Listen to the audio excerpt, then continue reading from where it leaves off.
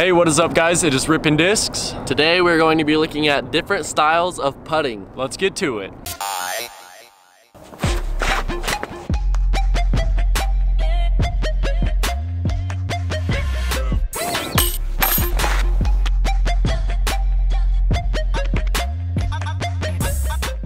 In this video, we're going to be talking about the two main styles of putting people use and what they use them for. We're also going to talk about what is more beginner friendly, and then we're going to go into different styles of putting, terminology, and what you should be thinking when stepping up to a putt.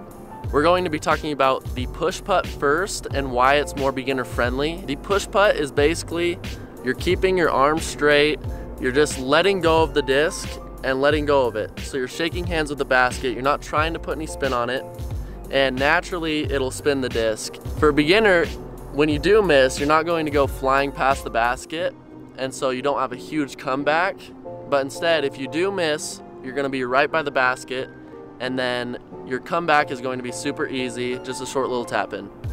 The positive thing about a push putt is that you're going to be very accurate within around 30 feet, so inside the circle.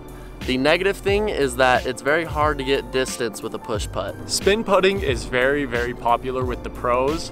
It is a kind of putt that allows you to get a lot of distance without maximum effort. Unlike the push putt where you come down and a big fluid motion, this is more of an into your body and out to the basket.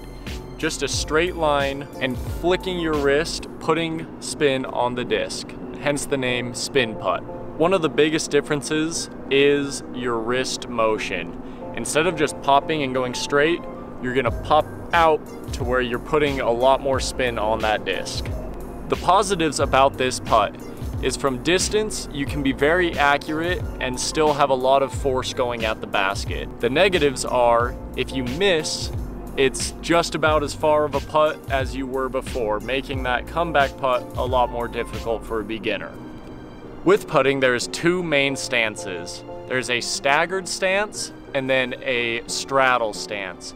It is very personal preference on what you like and what feels comfortable. It's very important to practice both of these because you will use them at different points. If you need to get around a tree with stretching, it's good to have a straddle putt. When inside the circle, it is technically called a putt, and outside of the circle is called a throw-in. And when you're inside the circle, you have to maintain balance with your feet, so you can't go past your disc. When outside of the circle, you're allowed to leave your disc after it has left your hand and go past the disc and not maintain balance. And so there's two main things. There's step putting and there's jump putting.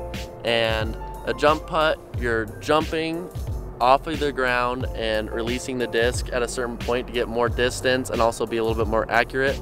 A step putt, you're stepping past your disc, the disc releases out of your hand, and then you're taking a step after. It's important to practice these because you do not want to release the disc after you step or after you land from your jump and get a foot fault. And so practice away from the course and bring it back, because both of these styles are really important to have to get more distance and be very accurate outside of the circle. Putting, it is all about your mindset. So a comeback putt is probably one of the most important putts in the game, because after you've missed your first putt, you want to forget about it, and then on that comeback putt, be sure to be mentally tough and put it in the basket.